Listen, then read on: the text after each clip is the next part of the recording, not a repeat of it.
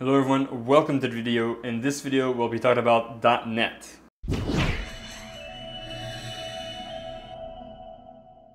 So I've been posting a lot of F# tutorials for now and it's been going great, but feedback I often get from viewers is that I assume prior knowledge of .NET.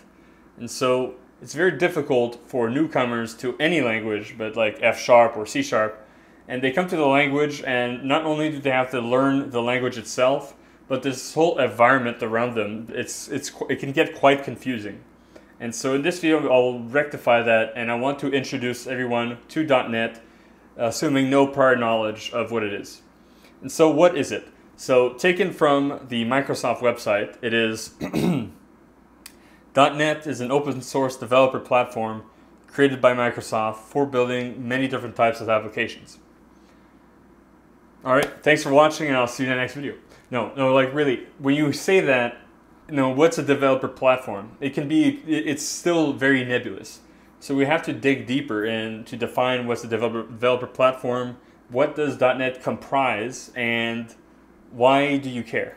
So we'll jump into that. So .NET can be defined as it's a few languages, so like 3 main languages and their compilers, so F#, C#, and VB.NET. It is comprised of build utilities to build that code, right? So you have MS Build packed in. You have runtimes to run whatever those previous compilers have compiled. So these are runtimes. You have a bunch of libraries for commonly needed stuff like file paths and directories and HTTP and whatever. You can name it. Like there's a bunch of libraries. There's a package manager called NuGet. So it'll help you manage your packages, grab new packages, pack your own packages onto a NuGet feed. So that is NuGet. And lastly, there's a convenient command line interface to use all these operations.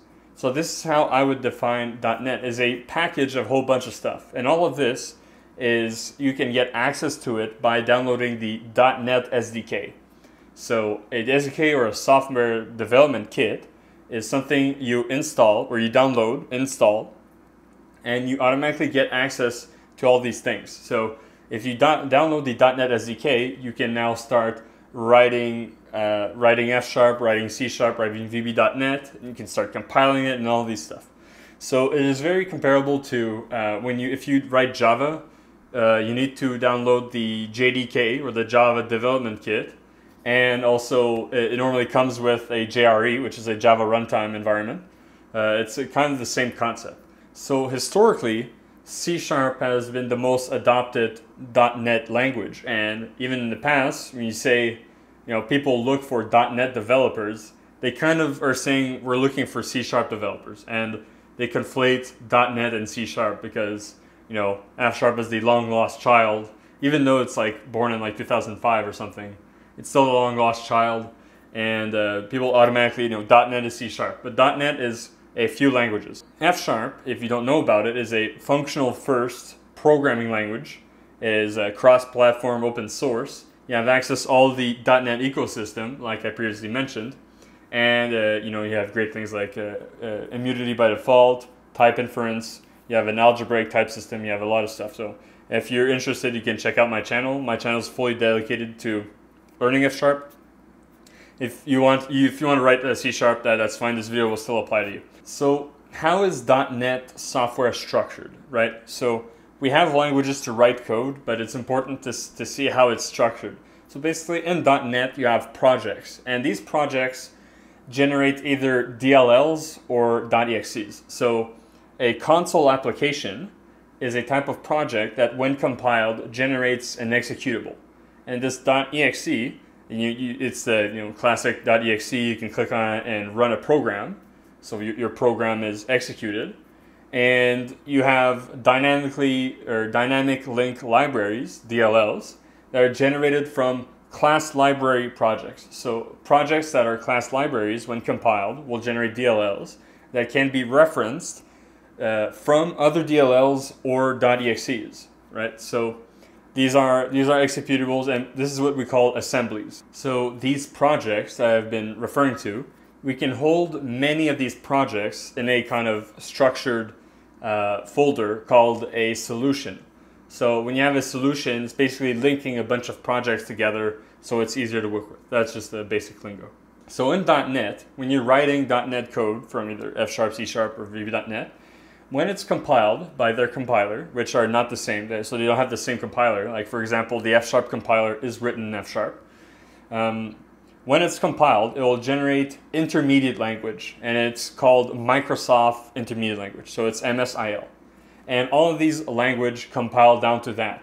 And how it's executed, so what is intermediate language? So it's kind of a term, so you'd be expecting it be native language or native machine code, like binary. So, you know, if we go back, and I want to be like this video to be as beginner friendly as possible. Basically, when you compile a program, for it to be run by the computer, by the CPU, it needs to be ones and zeros, right? The sequence of instructions to do stuff. Well, in .NET, when you compile your code, it compiles down to intermediate language, which is not the same binary. So it is binary code, but it's not the same binary as native machine code compiled like from a C program or a native compiler. It is managed code, right? So it's managed binary, and it's executed by the .NET runtime. So there's many different types of .NET runtimes, and this is what ultimately executes your assembly code, your .exes and your .dlls. And they differ. It's very important to note they're not the same thing as DLLs and .exes from a C or C++ languages. These are these languages compile to native code that they compile ahead of time and are ready to be executed by your targeted machine at all times. And while .NET, when you write language, you write your code and you compile, it is not ready to be run by the machine. It's rather run by the runtime, and the runtime compiles it down to native code just in time. So it's called a just-in-time compiler. And that's basically, so it takes your binary and converts it to your machine's readable binary, and then it runs the code. That's how it works. And maybe you don't need to know that, but you just need to know the difference of what you're dealing with and what is .NET. So I feel it's kind of necessary, even though you're a complete beginner, you know how it works. And why .NET is cross-platform, in not all cases, and we'll get into the differences between like .NET Framework and .NET Core, but your .NET code can run wherever there is an implementation of a .NET runtime. So it runs on Windows, it runs on Linux, because of .NET Core, we now have a runtime that can run on Linux and Mac machines, right?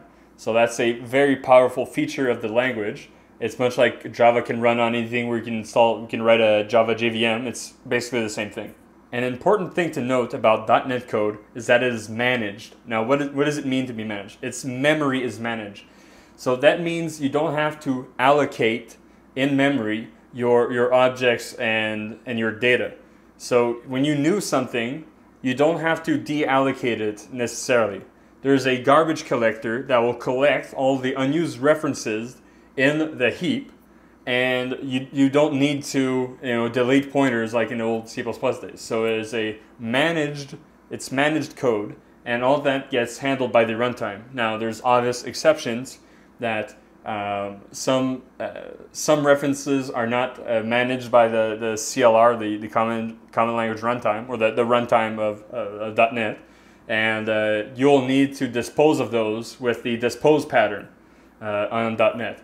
But easy to learn and stuff. It's very different from the C++ like delete pointers days. So now I'm speaking of .NET and F# and C# and stuff like that as compiled languages, because they are compiled, right? You have a compiler, generates assemblies, and you have this checking and this process. But you can execute F# and C# via an interactive mode, so a more interpreted mode, much like Python, where Python you write code and the Python interprets your code at runtime. Well, you can have that same mechanism in so for example in F#, if you can write scripts. So there are .fsx files use the same syntax, or basically the same syntax as normal F#. There's some extra directives you need to use to link your packages. With F#5, it's a lot simpler. But with these scripts, you don't have to compile them. You can go ahead and do like .NET FSI and run the script, and it'll interpret your script. So it'll, much like a Python way of doing. And with .NET 5, we have now .NET notebooks, or interactive notebooks, I should say. And you can write much like Jupyter notebook style interpreted scripts and notebooks, so you can it's like much used in the Python data science world, and that has been added to the .NET ecosystem, so that's pretty cool. I don't have videos on my channel for it for now, but it's something you can check out online.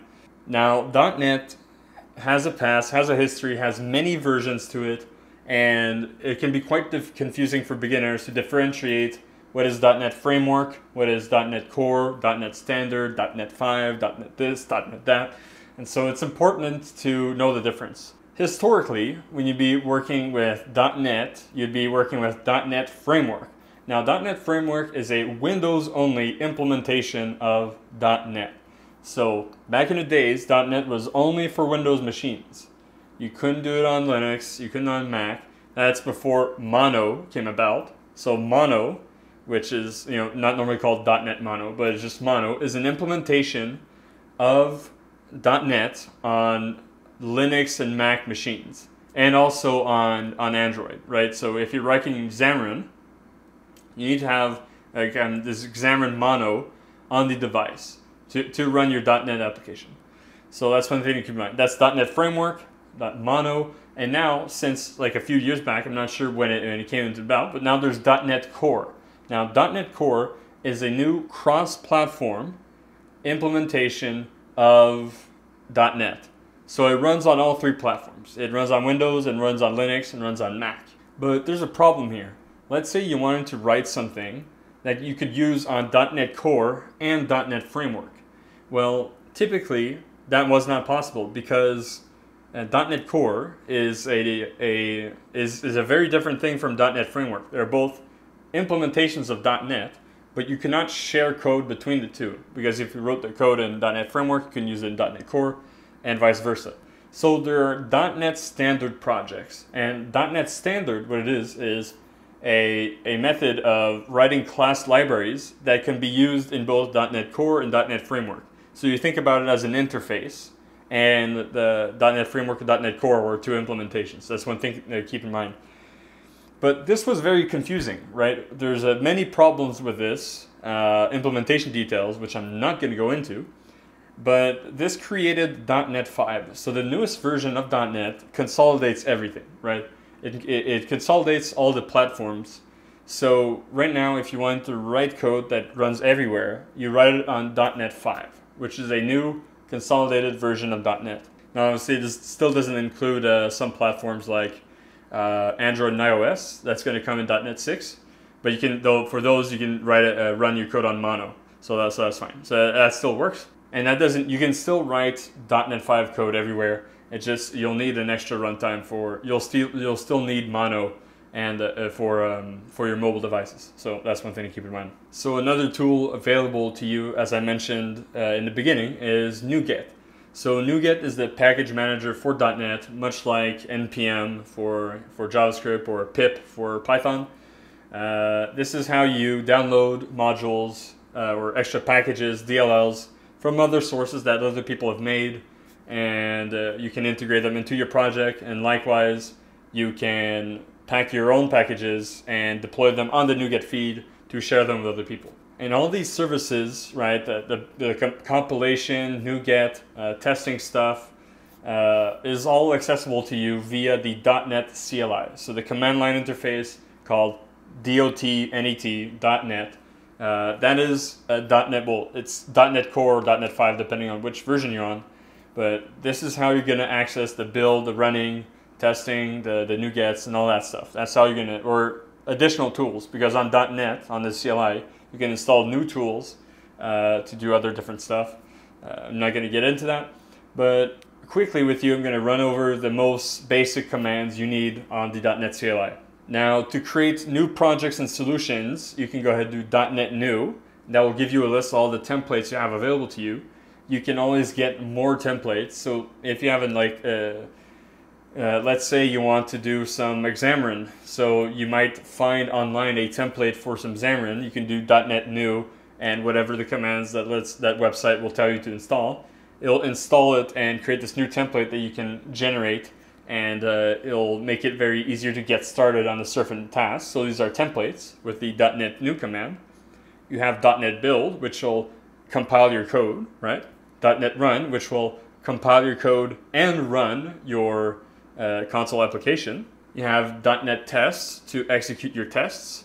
And then there are other NuGet related options like .NET Add, Remove, and List to add, remove, and list your dependencies for, let's say, a given project or solution.